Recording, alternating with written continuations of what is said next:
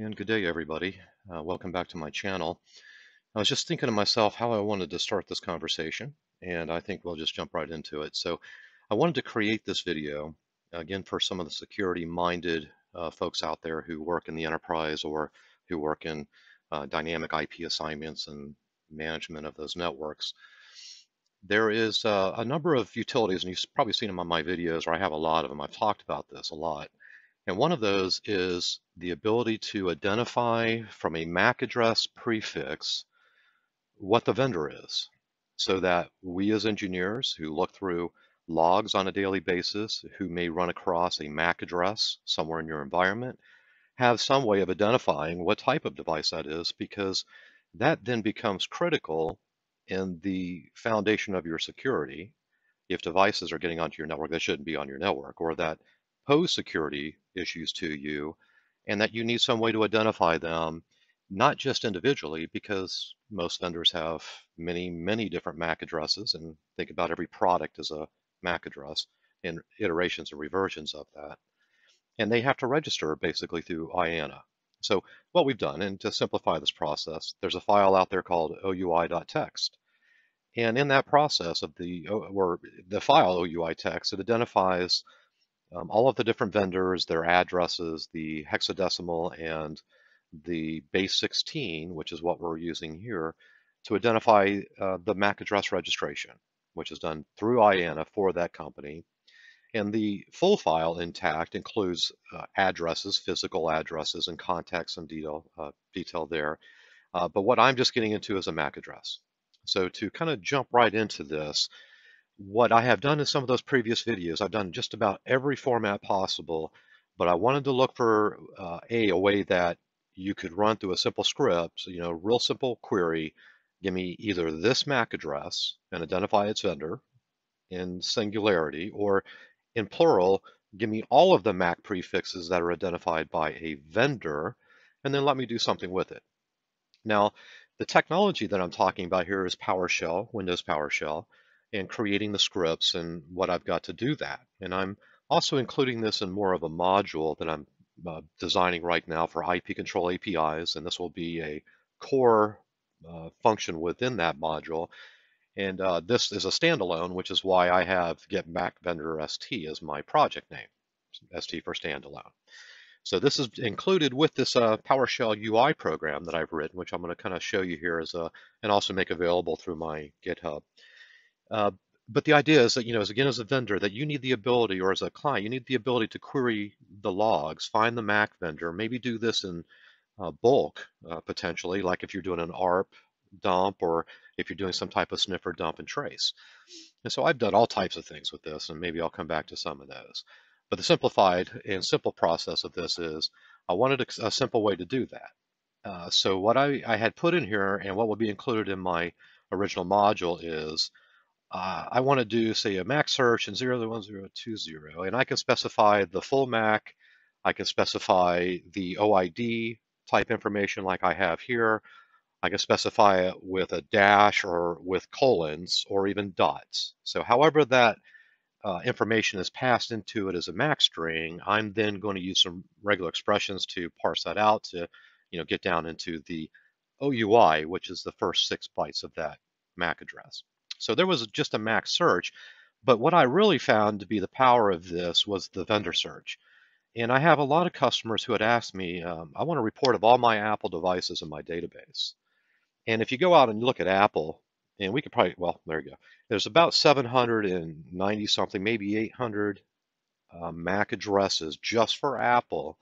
And if you were trying to do a search for that, it would be pointless. It would take a very long time and have to be entirely automated.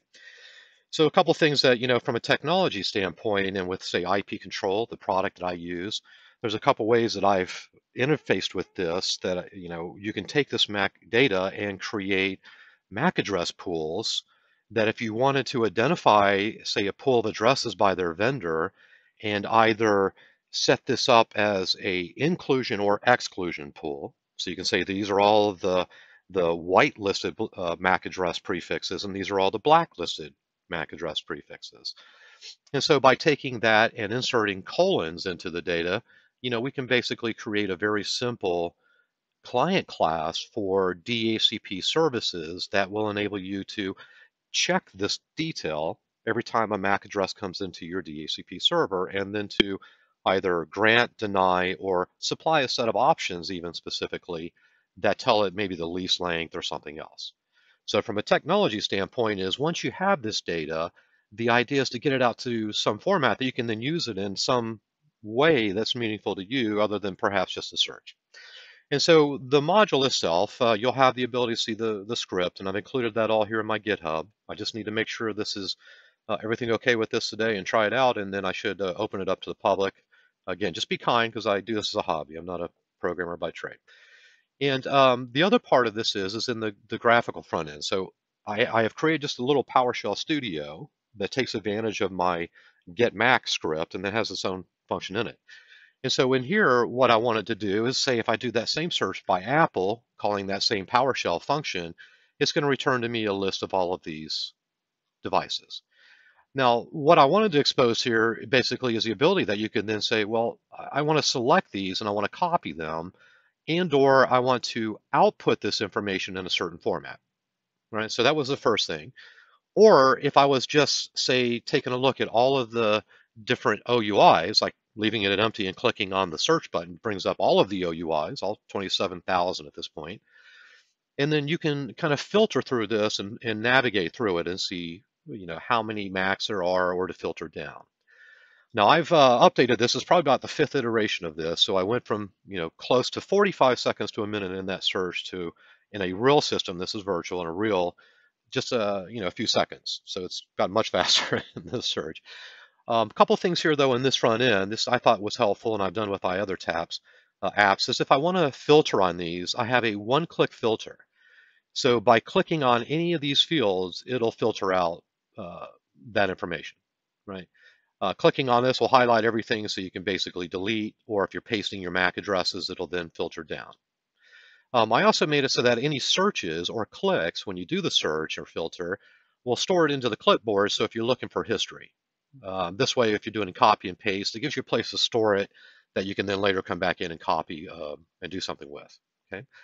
And then the MAC address search, again, this is that MAC address search, your vendor search. The OUI file itself, I do a check every time it starts up. And so the idea behind this file is it is continuously modified. Every day, new MAC vendors are added. We're at 27,939. I don't think those are unique. I think maybe some duplicates, but what I'm loading in directly from the file. And I have an age check that I'm allowing that every time I run it, I don't want to download the file. I don't want to abuse their system that they're allowing us to use. So what I want to do then is check every 7 days. I think that's fair to do, and I won't see something 7 days old in my MAC list, at least I hope not. And so I check it, I give you some idea of what that expiration is and the number of OUIs. And you can go ahead and force a refresh, and I think this in the virtual system may take about 30 seconds. And the regular system takes 5 to 10, depending on that, difference in the utilization. But that'll reload it, it'll reset the expiration time, and then every time I run a search or something, it's going to look for that date, check it to see if it's expired. If it's not, it's just going to continue on. Now, the output of this, I've added a couple options here. The Excel, and I need to change this one here, but the Excel, if you have the import Excel module, you can then save anything that's in the vendor search out to an XLSX file. So this creates the worksheet. You can then open that up and view all of that output into the Excel. You can do the same thing with JSON if you want to, set up a JSON structure, and naming it that way for naming purposes. And other things, so XML and all the other formats. And so I thought, okay, that's pretty good. And I'll change this and update that image there. And then in the app settings, just right now, I have it loading up the PowerShell version. So showing what your underlying version is. I'm running the desktop, but if you're running core or what have you in this PS version. Okay. Now if you find out that this is useful for you, feel free to take a snapshot and contribute, help me out there. Anyway, so this is the product, and the saves here, we'll probably change around some of the menus here, but the save will probably be just for the clipboard since we do have outputs for everything else, but a couple changes there. Okay, so I hope this helps out, and again, for the security minded, when you're thinking about MAC addresses, you're thinking about access to your DHCP, think about what you can do with that. And we've got different ways that we can import this directly into IPControl if you're a customer of ours, and help you along the way. So if you have any questions, feel free to drop me a line, and good luck. And I hope you find this useful. And check the GitHub here in the next couple of days, and I'll update the link when it's ready. Thanks. Take care.